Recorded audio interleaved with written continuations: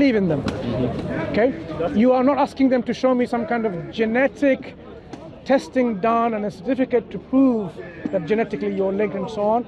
You know, you take their testimony. Okay? And you have no reason to doubt their testimony. So in your life, if you are going to be consistent, you need to say, when it comes to the existence of a creator, do I need that level of skepticism to accept that the creator exists? Why do I not have that level of skepticism for my mom and dad too? Yeah? Can I quickly answer that too? Sure, yeah. Very quickly. Can you just answer this on my behalf so it doesn't get recorded? Yeah.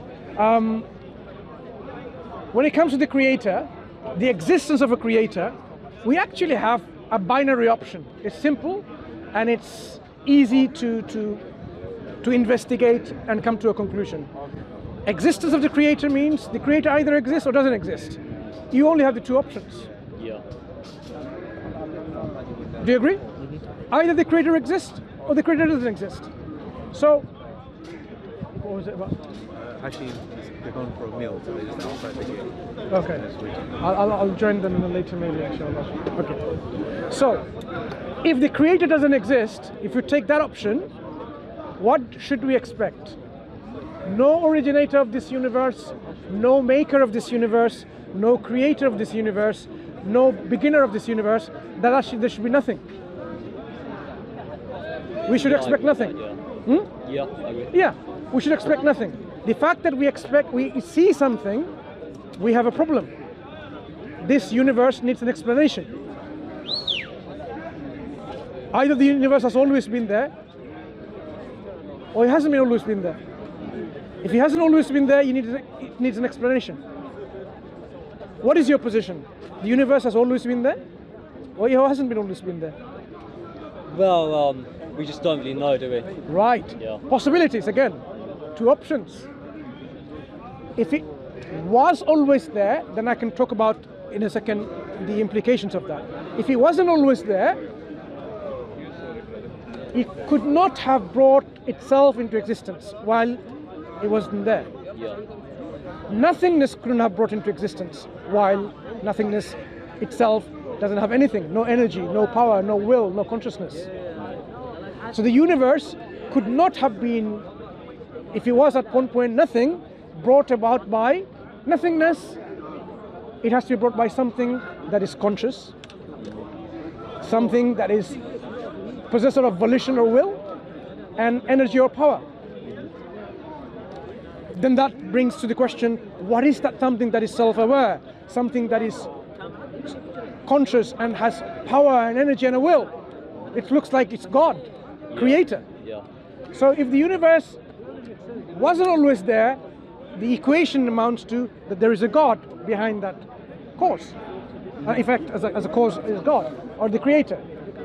So either the universe is always there, to remove God equation from, God from the equation, but here are the issues now. If the universe is always there, how does things transform within the universe? Is it by choice? You know how universe is changing, matter change from one state to the other, how things decay, right?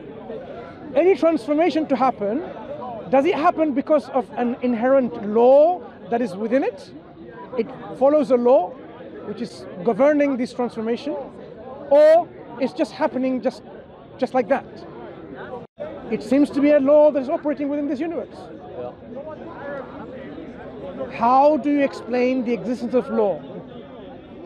Law like Laws and regulations are like repetitive patterns that we observe constantly, continuously. Yeah. That's why we call them law. Yeah. Because they're just always there. The physical laws of the universe, like the gravitational constant, the Planck's constants, all of these constants, they're very precise to so many decimal points in their precision. If you throw a bunch of scrap metal and plastics in a junkyard and you create an explosion, you don't expect the next generation iPhone, do you? No. Because from chaos, you don't expect this kind of order to proceed. Yeah. Yeah? So when we are talking about the universe that was always there, and it is governing and has governed the operation and transformation of things, where are these governing principles coming from? Inherently. We need a rational explanation of that. Yeah. It cannot result itself from chaos. Like we observe within our universe, none of this explosion can create any of these phones or cameras or even this mic. It's got a mic inside, very precise, picking up sounds. Yeah. And picking up sounds and transmitting it through wireless to another piece of equipment, which is a receiver. Through explosions, through kind of processes like this, random chaotic events cannot produce order and precision. So this could not have been how the universe has always been there, and then suddenly you have laws operating and regulating within our universe. It is not rational to think that way. So that means whatever was there, these laws were there inherently. The only way you can explain that inherent laws and transformation is that thing that was there always possesses that laws. Yeah. And that thing, by volition and choice, is doing all these things. Yeah. I guess from my point of view, it's like, it's just adding another complication whether or not God exists, you know? So say you've got the universe, Yeah. and like the universe just came into existence with all these laws, or you have God, who has all these laws, and he created the universe. But in both situations, you're just kind of assuming that the thing just came into existence. Because all you're doing by saying where did the universe come from, it came from God, then you're just pushing that question back, so then where did God come from? You know what I mean? The same principle applies. No, you can ask and take that question all the way back to this God, if that is what you're trying to question.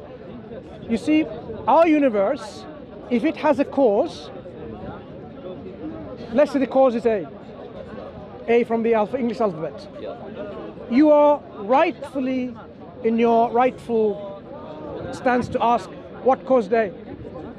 Let's say it's B. Then we can go on like this. What caused B? C caused B. What caused C? D caused C. You can go on ad infinitum, all the way, with no ending of causes. But we know that this, if that was the case, our universe will never be in its existence in this form. It's like, imagine you're in the queue borrowing a book from a library. Yeah? The librarian wants to give you a book on your hand, but there are infinite number of people in front of you. Would that action of transfer of the book from the librarian to ever happen if there are infinite number of people in the queue? No, we'll go on forever. It will never happen. Yeah. If our universe had an infinite number of cores prior to its coming to existence, the universe will never begin to exist or come into existence. Yeah. The fact that our universe exists is demonstrative that the causes are not infinite but finite. Meaning at the end there is a cause, prior to that there is no cause. That cause is uncaused. So we will come to a point where that first cause, we are calling it the creator, the originator. Because that creator created us and gave us all of these things, we show our gratitude. And we say this gratitude is what we call the one who deserves our God. God is one who deserves our worship, our gratitude. So that's what God question comes in. So that first cause, which is now identified as God, should not and could not have another cause prior to it. Has to be the initial cause of everything. The fact that the universe exists now. If the universe didn't exist, we'll have a different discussion. But the fact that the universe is in existence, there is a first cause. Prior to that, there is no other cause. And that cause is what we call God, who brought about all those transformation and changes to our reality. Yeah. It's not difficult to answer this question. Well, yeah, I understand that, if you define it that way. But I guess if you're a person, you just kind of... So yeah, there is something that can define, but it's kind of impossible to know anything about it, you know what I mean? You just assume the universe came from somewhere. It's not an assumption, this is something that we explain the existence of our universe. Either the universe came from somewhere or it didn't. We went through both of these options. So we are exhausting rationally. This is a scientific process in a way, where we are looking at the data sets and see what fits rationally. Because this is what we have. We have our rational mind, and we can use that rational mind to arrive at our conclusions. And when we use it, we are bound to arrive at the conclusion that there's a creator of our universe. How or what the nature of the creator is, as a finite creatures, we would not be able to know. Because just imagine a bacteria on our skin. Can you comprehend how I look like? Impossible. It is so small and I'm so big to the bacteria cannot comprehend. The vision of the bacteria cannot comprehend what my reality is. Our vision cannot comprehend our creator. He's beyond our comprehension, right? But we can at least acknowledge that there is a creator, and if the creator tells us who he is, what are his attributes and characteristics, only then we know. When the infinite tells the finite about its characteristics, only then we would know. Otherwise the finite cannot understand the infinite. It has to be the other way process. And that is why the creator, our God, sends revelation, prophets and messengers with guidance, telling us exactly who he is and what he isn't, and what we're supposed to do. And that's why prophets come and tell us, there you go, this is who your God is, and this is how you submit to your God, love your God, surrender to your God, and show all your reverence and gratitude to God, and you live your life, because the reason he has created you is to show that gratitude. God could have just simply created nothing. The creator could have not created anything. The fact that he created us for a reason, and we need to fulfill that purpose. So it's now important for us to take that rational step to say, make sense that there's a creator, make sense that there's only one creator, not many. Because if there was more than one, it would be chaos and ruin. They'll be impossible to have more than one, rationally. So having that one creator, which is that religion or the way of life now on our disposal that we can examine to confirm that this is what I'm supposed to follow. So as a Muslim, I will tell you that the Quran is that final revelation from God. Prior to that, there were many, prophets and messengers that God sent to guide the people, because he's just. The God, the creator who created us, has being in existence all the time. He is not some weak and deficient being. We have deficiencies because we are not the eternal being. But the necessary being that exists by necessity exists with perfection, because the imperfection didn't come by any way. Because if you exist by yourself necessarily, there will be no limitations on imperfections or deficiencies. So the creator is not deficient. Perfection in love, perfection in justice and fairness, and so on. So prophets and messengers were sent to guide the people. The final messenger came because of the time historically that went. We are supposed now to use our mind and our intellect to look at the Quran, the final revelation, look at the life of Prophet Muhammad ﷺ as the final messenger, and then accept it through conviction and follow our life. And if we do that, we'll be successful in the hereafter, in this life and the hereafter, because the Creator created heaven and hell as a place of punishment in hell and place of reward in heaven, because of the way we are created with choice and rationality, rational faculty. Some people will use it, some people would not. So God, being fair and just, he has to reward the people who are good and punish the people who are bad. Okay? So that's why you have heaven and hell. Not everyone goes to hell. The arrogant, stubborn disbelievers who reject God knowingly, they will be in hell forever. But those people who do other wrong things, they might be punished in hellfire through the justice of God, but eventually they will come out if they really believed in God. So believers who have faith in God, if they have done something wrong, they will not be in hellfire forever. They will be cleansed through punishment. They will be eventually returned to paradise. And what is an eternal life compared to, say, 1 billion years in hell? Nothing. Eternity compared to a zillion years is nothing. So someone can be punished a day or a year or a billion years. Nothing compared to eternal life in heaven and hell. So we don't want to be punished in eternal hellfire. We want to save ourselves from hellfire. And that is what the messengers come and always warn us. Do not follow the footsteps of Satan, who is there trying to bring everyone to hellfire. Yeah? So you are a young man, with, you know, huge potential to do service for the whole world, and you are clever and smart and you're thinking all about, you know, the reality, and you're questioning it, there's nothing wrong with questioning. But you have to have the right channels to question and right channels to accept the answers. Otherwise, you'll become someone like a hyper-skeptic for everything. Like, maybe I don't exist. Maybe I'm a brain in a jar. But when it comes to girlfriends and wives and chocolates and restaurants and food and cinemas, you exist, and the cinemas exist, and the game exists. But when it comes to God, maybe I don't exist, God doesn't exist. Don't become one of those who want to become hyper-skeptical for their own desires. But when it comes to, you know, everything else, they're fully, you know, pragmatic in life. Yeah, I guess. But the thing is, because the hyper-skeptics, everyone kind of just has to make an assumption somewhere. Like, you have two people who don't know anything. You know what I mean? Some people just assume everything I see is real. Some people assume in a different place. There isn't really there's no objective reason that one person's assumption is better than the others, you know what I mean? Assumptions always have deficiencies, right? Yeah. So that's why we try to minimize our assumptions and accept what is the factual basis of reality. Yeah. Yeah. So when we undergo a process of thinking and rationalization of anything, we are removing all our assumptions. But some assumptions we need to have as an axiomatic way, because if you don't have those assumptions, you can't operate. You have to say, for example, the universe is rational. Otherwise, you can't make a rational sense of anything that you operate with your... That's the thing, everyone has like an axiom.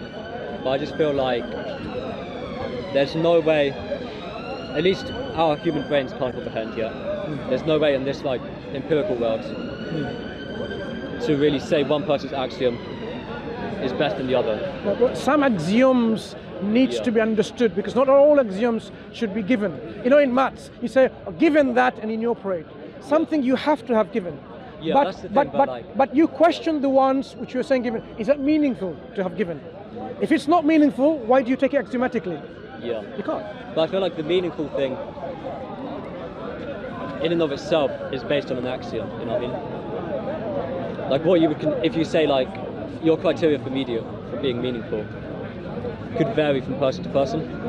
Yeah, but think about this. Yeah. If you and I didn't exist, is there any question of asking any questions? I have to now assume axiomatically I exist, even though I know I exist. Okay? But again, if you didn't have that as a given, then all the question, who's asking? Like you might say, oh, I want to know. Well, who are you if you didn't exist? So these given that you exist is something that is sensible, something that is rational. That's not unreasonable. Yeah. Yeah. So this is what we were saying. We have to give those axiomatic, you know, assumptions that we have, and call them that these are things that we operate under, only things which are meaningful and reasonable. Otherwise, you can assume everything is true, like contradiction is true. But what do we assume? Contradictions are not true. Yeah. There might be something paradoxical, but not necessarily contradictions, because we don't have some of these the understanding of our reality to understand those processes.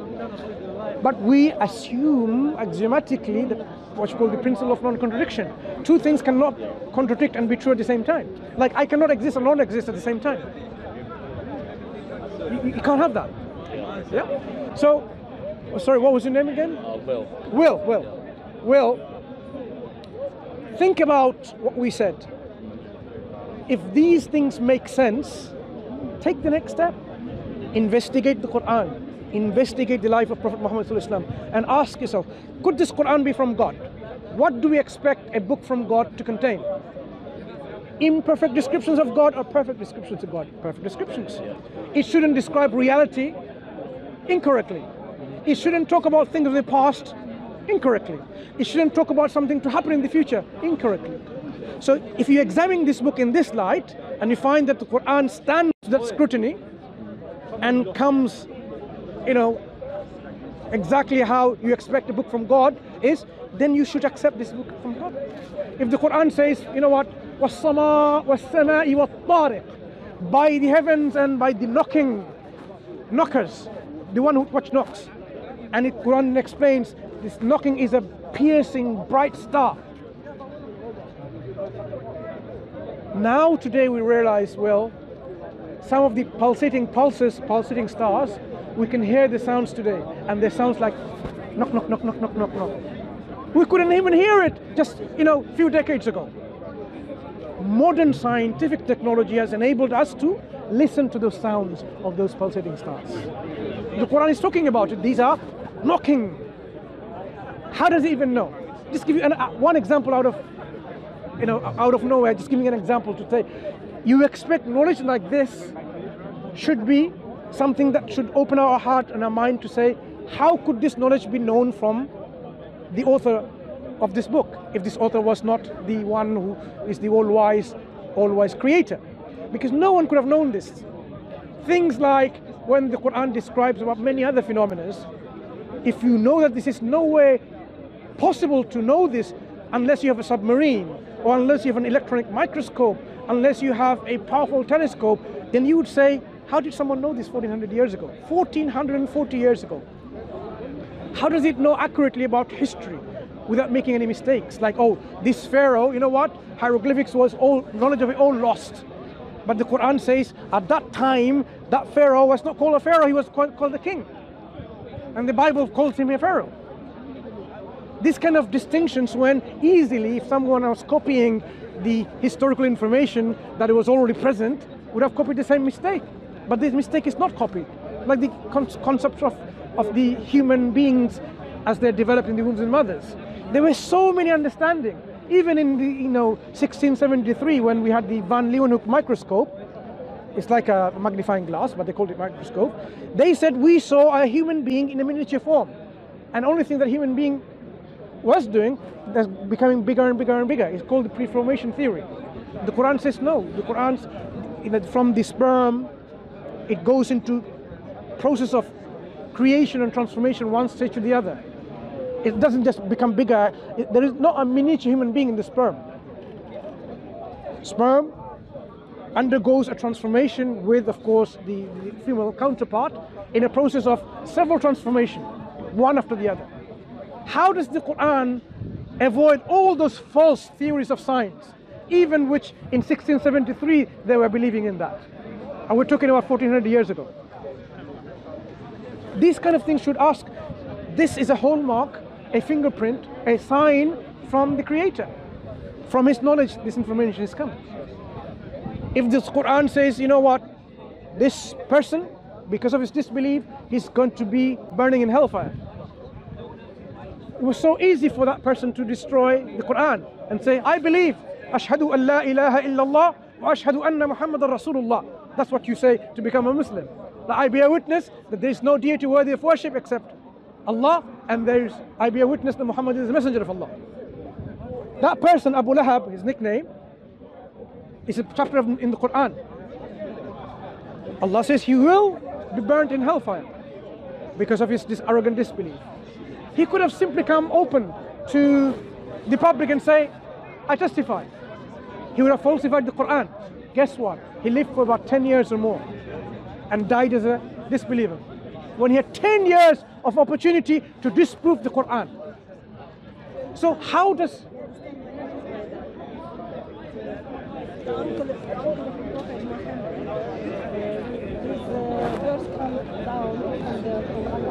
saying that he's going to be a disbeliever and he's going to be put to hellfire. So he's saying he could actually challenge that. He said, okay, now I'm Muslim, so your Quran is wrong. So he couldn't do that. 10 years he could not do that. Yeah. So I'm just giving you examples which are falsifiable. So the Quran could have been falsified in various ways. This is one example. Examples about getting incorrect. The Quran says, if this Quran is from God, you would find there are many discrepancies. Many discrepancies. Guess what? If someone was clever, he would have said, oh, there you go, there is another word, اختلافا. It says, لَوَجَدُوا فِي اختلافا كثيرا. This is how the Arabic goes, right? Someone could have said, I found another اختلافا, another word, because the verse is saying, you will not find more than one اختلافا, the word اختلاف. Just imagine, hear the sound, the word called اختلاف. And if there was another word, they would say, But there you go, there's another ikhtilafan. Even as literally speaking from linguistics, it doesn't exist in the Quran. Only one time the whole of the Quran, the word ikhtilafan exists, not giving the chance to disprove it. Otherwise, the Quran could have been falsified from that point of view. So the Quran is saying, find a contradiction, a discrepancy. For 1400 years, we've been coming in this park, since many, many years, and we're discussing this. You will see that no one with proper contemplation can bring a true contradiction in the Quran. Because if there was a true contradiction in the Quran, by the Quran's own admission, it cannot be from God. Falsified. Quran would be false.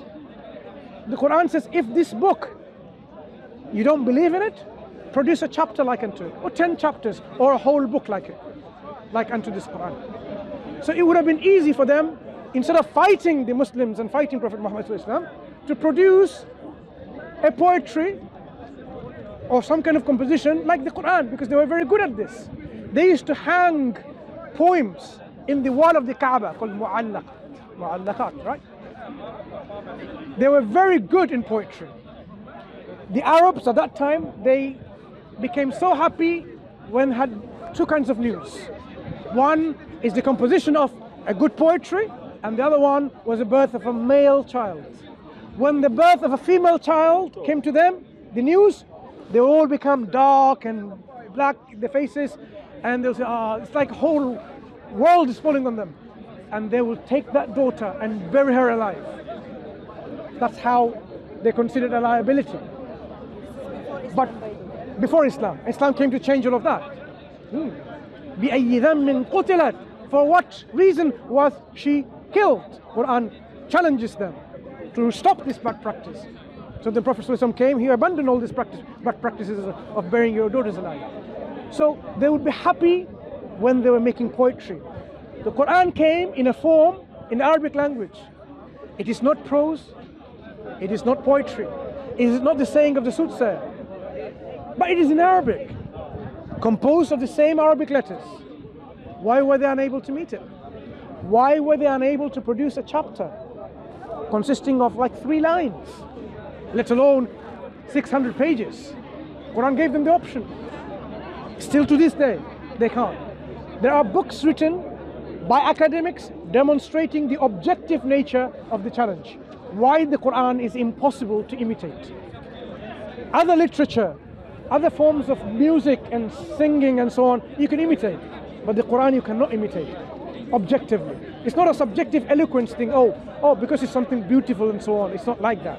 It's something that is objectively shown because of the stylistics. The stylistic genre of the Quran is such that they cannot imitate. Because it's a linguistic thing, I don't want to go too much explaining it, but if you go and study and you find out, they have the opportunity. They have the opportunity now. Why is it? What's preventing them from imitating it? What's preventing those hundreds of apostates from Islam who are free liberals, agnostics and atheists who left Islam? What's preventing them? I had discussion with so many of them, and I say, look, okay, fine, here is the criteria, go and meet someone, go take your friends, go to your scholar, and produce a chapter like unto it. Why do they fail? This is an eternal challenge of the Quran. An eternal falsification. When I say eternal, this is an everlasting falsification test until the end of this world. If they cannot falsify this and imitate something like the Quran, the Quranic claim still stands, this is a revelation from God. If you cannot meet it, if you cannot imitate it, what's preventing you? So Allah says, if you can't do it and you'll never do it, then fear the hellfire whose fuel is man and stones. That is the falsification tests of the Quran, which is something that people can take in seriously and say, okay, I'm going to try some or many or all of them, and if I find that this is something that cannot be falsified, what is left? Surrendering and submitting to God through His guidance. That is what the Quran is asking you. Submit and surrender willingly, submitting and surrender to God convincingly, humbly, knowingly, by your choice, not by blind faith. These days are over by blind faith. People can believe in Harry Potter as a prophet and believe in that book as a revelation from God by blind faith. Some people worship human beings, pop stars and idols and celebrities, don't they? But God is saying, no, don't make your desires as your God, but be humble to the one who created you and follow and submit to his laws, because in that is the true success. Because success is not about graduation and getting good degrees and a good job at the end of the day. I mean, I'm working for what, last 20 years or something. Is this the purpose of my life? If I die and I didn't worship God, is this what success is? No. True success is being saved from the hellfire and entering into paradise. Man zuhziha 'anil nar wa udkhila al-jannah faqad faz. Whoever has saved themselves from being into the hellfire and has made themselves entry into paradise, they have truly been successful. This is what we should be doing. We shouldn't be focusing on the world and being in the matrix. The matrix is quite deceptive because it's trying to, when I say matrix, the digital liberal world order, if you haven't heard about it, where they're trying to make you the consumer of their desires. You consume into their games, into their, all these things, so that you preoccupy yourself into that reality, not the true reality. The true reality is you are a creation of God and you have a purpose in life and you need to fulfill it. If you don't, then we'll be at a loss.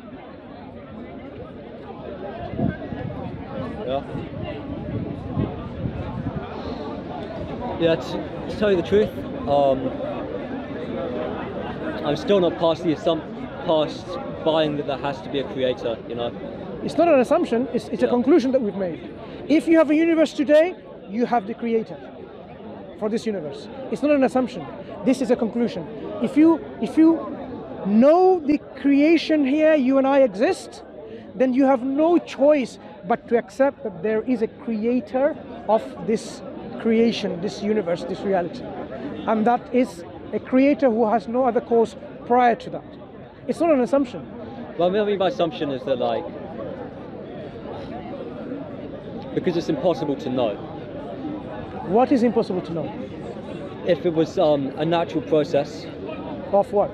Just if things have just been happening. If the universe existed always, are you saying things come by naturally? Let me give you a scenario again.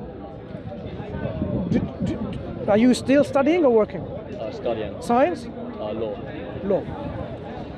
Okay. Imagine you go into a printing press and you see a computer with all these keyboards with A, B, C, and so on, right? No programming.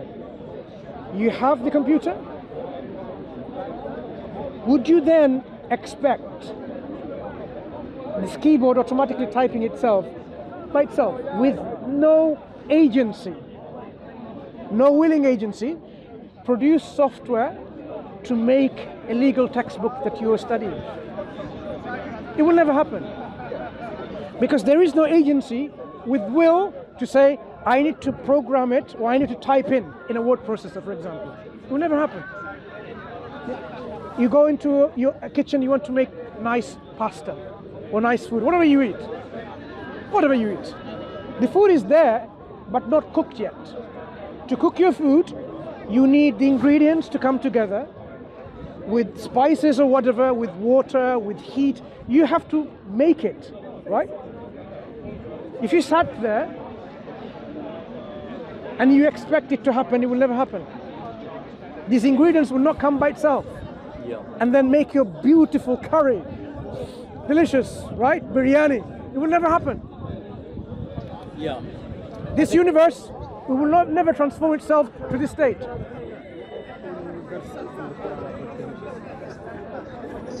Which one? Do you want to read it?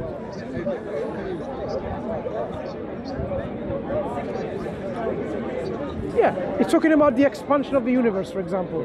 There's another thing. I mean, I didn't want to give you examples for you to reflect on. For the origins of the Quran says God created the heavens with his own hands and he's expanding it. Yeah. He's expanding it. So he's the one who's made it and he's expanding it. The Greeks used to believe the universe is not expanding, it's static. Today, we know for sure, according to our scientific realization of our data, that the universe is actually expanding. The Quran talks about this. Mosquito as well. Yeah. There are many examples. The Quran talks about this already. So, this information from the Quran, you have to rationally explain. Could it be Prophet Muhammad, he just guessed it? Could it be his people who guessed it? There is a limitation of guesswork.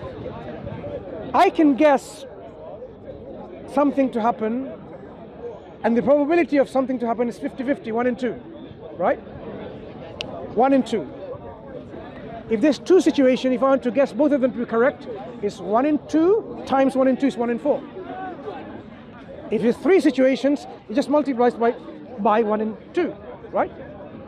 So as you can see, like half times, it goes on. If you do the maths, if I want to get 20 situations right and right all the time, I have a 1 in a million chance to get it right, and a million chance minus 1 to get it wrong. The Quran gives more than 20, more than 40 instances, and it gets everything right. So from this data analysis, you would know this is not guesswork, because you now have 1 in a billion trillion chance to get it right, and billion trillion chance to get it wrong, but Quran gets it all right. So the probability that this was done by guesswork is out of the question. We can rule it out. So the Quran gets this information correctly from what source? Not from guesswork, not from a man in a desert who didn't know how to read and write, let alone talk about knocking stars. Where did he get it from? The Quran says it's from God. So you now need to struggle within yourself. Where can this information be? This information cannot be from the Romans and the Byzantines and the Persians, from the Arabs, from any others, even from the Indus Valley civilization, from Asia, from China, anywhere. No one knew about these things. The Quran gives us information, so now we are struggling to explain the source of this information. If you find the manual how to build the next generation of iPhone, you won't expect this happened by chance in a factory explosion and then the book came out. You would never believe in it. You will never in your lifetime would accept this is a product of an explosion and a printer produced that book, because this information is so precise, right? So when it comes to God, do you have to answer it? Oh, no, it's just No. When it comes to the Creator and this universe couldn't be always there, and everything just happens without a volitional agency behind. There has to be a volitional agency which transforms one to the other, makes all these laws that is present in our universe. Our universe is made and constructed in such a way that if the sun and the earth were slightly different in a distance, if the earth's angle was slightly less, then life would not exist. You'd find out about this discussed in the literature called the fine-tuning argument. Yeah? The universe is fine-tuned in such a way for our existence, our life.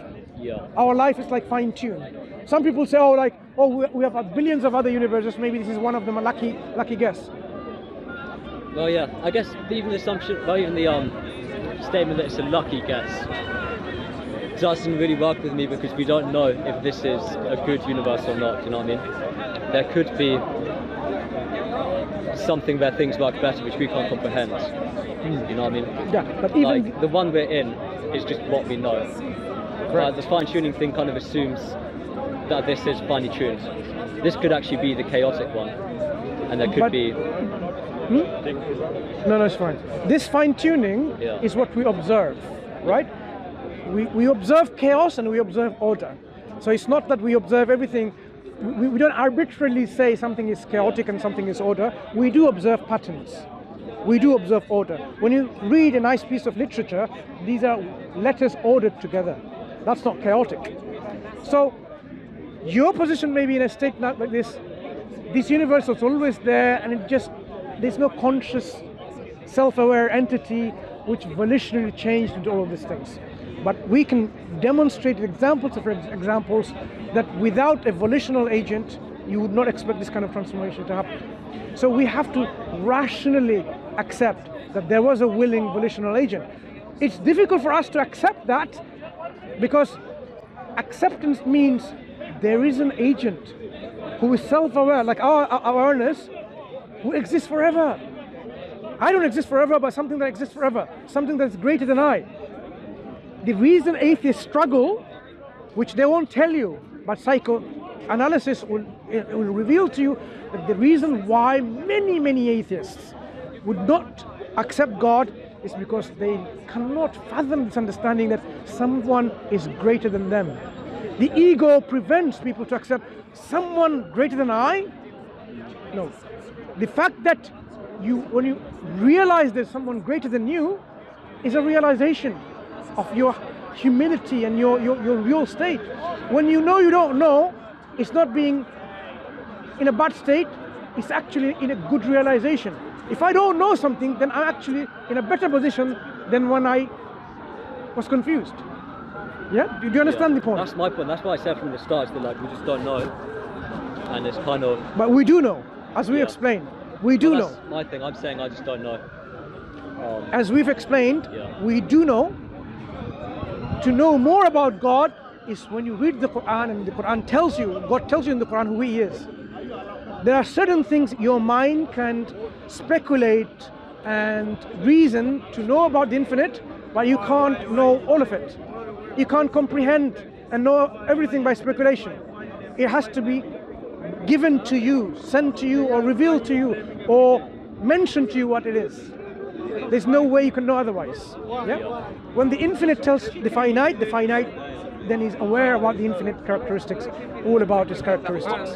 That is why we say there's a limit of what the mind needs to do to know our Creator, and then once you know that this is the guidance from our Creator, you submit and you accept. That's the rule. Because if you want to know everything through your mind, why do you consider your mind is able to know everything in the first place? Your mind could be a limited thing. Your brain or its function or something external to the brain, which is the mind, maybe that's its limitation. It cannot know more than that. But what it can know, it can make decisions about this reality that there is a God, there is a Creator who created us for a purpose, and is not someone who is totally distant from us, but sends revelation and guidance throughout, constantly, has sent the final messenger with the final guidance. And for us now is to really reawaken our mind to investigate and accept by conviction. That's all we have to do. So when you investigate and you make sense to you, you accept it. That's all. You don't need to be this kind of saying, I still don't know, because there are many things that your mind will be limited to knowing, but what your mind does know can confirm to you that there is a Creator, and this Creator has created you and I for a reason, and we have to fulfill that purpose. Yeah. I guess the way I see it is like this. We've got the universe. Yeah. And if God's created the universe, then He exists outside of it. Yeah. And our human senses and human capabilities, like empirical, anything that's empirical that can be measured. Yeah. That's what science is. Science is our tools for measuring what's inside the universe. Yeah. But anything that exists outside, Science cannot. Science can't. That's why science, it can explain why volcanoes do what they do, because they exist inside. Yeah. But there's no scientific experiment that you can do to prove or disprove God. Exactly. That exists outside the universe. Absolutely. So God's existence is not within the perimeters of science. Science cannot answer that question. So that's why.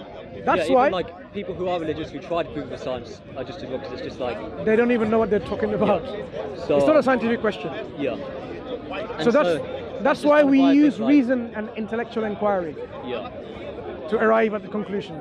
So science is one tool to understand our natural world, but we have to use other tools, the tools of reason, the faculty of intellect, reason, and using reason, we do know for sure that there is a Creator. There's no way around it. Yeah. I guess maybe just actually, because I'm just assuming, well, I'm not assuming, I keep saying that, it's not that. I mean something else when I say that. Just that all human being capable of thinking is limited to what's inside the universe. So whether or not there's something outside that created us, or maybe there's more, or maybe there's like several degrees of creation, is we aren't able to figure that out. So I accept that I exist inside the universe, and so anything like what you said, like I don't actually know if my parents are my parents or not, but that's possible to figure out because that's a problem inside the universe. But that's one of the reasons God because sends. God lives outside it. To help you, Will, to cut the chase. Yeah. One of the reasons God sends in the universe His guidance, His proof, with a messenger within this universe, so that we can't say, oh, there is no God outside, because once you have the agency of God, a human messenger, human prophet, verified, then you know that he's been sent by the one outside. Because you need something from inside to make your conclusions. So when God sends a messenger inside this universe, gives his message inside the universe, you can then connect to outside. Yes, now I'm sure. Yeah. That's the only way you have a connection. Otherwise you can't connect to what's outside. And that's why God doesn't simply leave us in our confusion. He raises prophets and messengers from within this universe. Yeah. I just think, because first of all there are many options, and there are many different people saying, because you've got two questions, right? There's, is there a God or not? Yeah. And then once you decide there is, you've then got several different religions to then go through one by one. So it's an easy process as well. yeah. There are people who believe in God and people who believe in one God, people who believe in multiple gods. The one who believes in multiple gods obviously gone astray because there can only be one God. So you can start with trying to verify the message from this one God, where it exists, by looking at monotheistic religions. There are not many, right? You examine each one and then you come to the conclusion. So you can examine Judaism, you can examine Christianity, and you can examine Islam. Many others came after Islam, which are imitations of Islam or a bit of mixture here and there. Some religion are composition of writers of Hindus and Muslims and others, like Sikhism, for example. They are Muslim writers of their book. Okay? So you know, okay, these can be safely let aside because these are man-made compositions of together to make some kind of harmonistic way of life, right? If you consider Judaism, Christianity and Islam, you analyze each one and you will automatically see with clear conviction where the truth is. Islam says God sent prophets and messengers to children of Israel. Moses was a messenger, prophet. So was Jesus sent to the children of Israel, Bani Israel. Okay? But what happened was people forgot some part of the message and introduced falsehood within the message, and that's why you see the corrupted nature of these religions at present. So Islam explains the existence of other religions, why they are. So either you have a pristine message of God intact, in its purity still present, or it's not. And the Quran says no. What has happened is mankind has corrupted the messages of God, and what remains are remnants of the original message with truth and falsehood mixed together. That's why there are truths in the message within the Judeo-Christian religion, and there are also falsehoods that are introduced within it. So if you examine in this light, I can give you example. I mean, it will sound unfair if there is no one to defend the Christian and Judaic religion, but this is what I do most of the time with the Christians and the Jews, demonstrate to them why there are corruption within their books, within their scripture. So when you examine the Quran, on the other hand, if you don't find any errors and mistakes, and it makes sense to you, and it proves to you it's from God because the information it gives, the prophecies it talks about, the historical information that it provides with utmost accuracy, then it gives you that basis of belief, which is now I am intellectually convinced that this is the work of or product of or the guidance from the Creator. It cannot be the product of a human being from that time or any other time, or it cannot be product of anyone else other than God. So this is how you can be convinced of it, because you can't falsify it. There's two ways of doing it: convincing without doing any falsification test, or trying to falsify it and you can't falsify it, then you are submitting to it that yes, it has to be. Think about it, reflect, and do your more research, more thinking, more questioning, and convince finally where the truth is. Truth, look, the true reality, the truth is not somewhere like it's so obscure. It will stand out. You just need to have that spirit in your heart for the love for the truth, and you will see it. Some people see it, but because of something they have in their heart, because, oh, what if now I accept, then I have all these responsibilities? Or what if I accept this truth, then I lose my job, I lose my business, I lose my girlfriend. The consequential things stop people accepting the truth. We have to have these feelings in our heart, this approach in our heart, that if the truth is wherever it is, I will accept it. The love for the truth. And this is what Islam wants, that you want to submission to Allah. There are about 7 conditions. You'll learn about it when you're going to submit. One is one of sincerity, that I am going to sincerely say there is no God worthy of worship except Allah. With all sincerity, with all love, and with knowledge, and so on. Right? Conditions.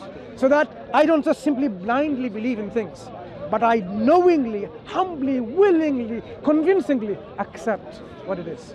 So these are the things that is for you to take your journey, okay? Because I think you already have someone Muslim in your family. What you need to do is get some assistance and help. If you have any questions, I'm in your assistance with all my little ability that I have, a little knowledge that I have, and I have our friends and colleagues and scholars all around who can help you and assist you in your journey. But what's required first and foremost is your willingness to participate in this journey, your persistence to know the truth, and your position to accept that truth. Because if you do that, if you have that approach, God guides those who are sincere. God guides those who seek Him. One thing I will tell you, there is a hadith of Prophet ﷺ, a hadith Qudsi, in which Prophet ﷺ said, God said that if a servant approaches me 1 step, I approach to him 10 steps. If he comes to me walking, I go to him running. So for you to understand that if you want to know God and accept who, and surrender to Him eventually, if you take 1 step, He will take 10 steps to you, meaning He'll make it easier for you. And Allah says in the Quran, whoever Allah wants to guide, He opens their heart, their chest, it becomes so easy. Yeah? And whoever Allah wants to misguide because they want to be guided, He makes their heart constricted. So if you are really one who's seeking the truth and willingness to be guided, Allah will open up the guidance to you and it will be easier for you. But you need to have certain things to do. I mean, there are conditions. You need to start abandoning things which God doesn't like. Don't do things which God doesn't like don't lie, don't commit oppression, don't commit injustice, don't cheat, and so on.